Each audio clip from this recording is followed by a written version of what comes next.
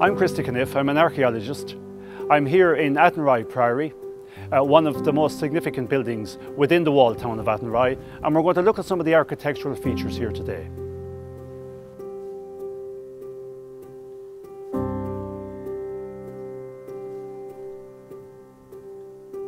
First things you observe as you walk into the Priory here are all of the grave slabs that are on the floor. And that's not to be wondered at, because this was a very important place for burial. One of the functions of the friars, of the Dominicans themselves here, was to actually say masses for the dead. If you like, the aristocrats of the town, the wealthier people of the town and of the hinterland here, both the Anglo-Normans and the Gaelic Irish, wished to be buried in religious houses like this. And I suppose one of the most significant burials we see here, we're pretty certain of, is this medieval slab here, this coped slab. That's believed to be the burial place of Mylor de Birmingham, the founder himself. The Anglo-Norman Baron Mylor de Birmingham built a priory here in 1241 as part of his development of the town of Athenry. The building itself comprises of a number of elements typical of these religious houses. First of all, we have the nave within which we're standing at the moment. Behind me we have the chancel and choir, which would have been where the friars themselves would have sat and attended Mass.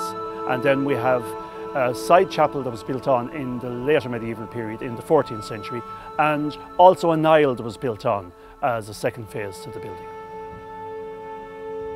The priory here is actually outside the River Claren, but inside the wall of the walled town of Athenry, which is unusual. Generally within walled towns you find that the religious house is located outside the moat and the town wall.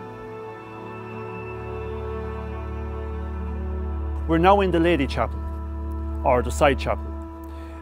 It's called the Lady Chapel simply because there was an altar here dedicated to Our Lady, and the altar would have been on the east wall here, or perhaps two altars.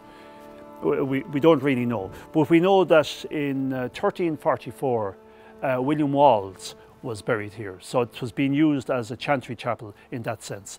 In other words, a burial chapel. But one of the important features here are the series of arcades that we see here on the north wall. Each one of these would have contained a statue or effigy of a saint.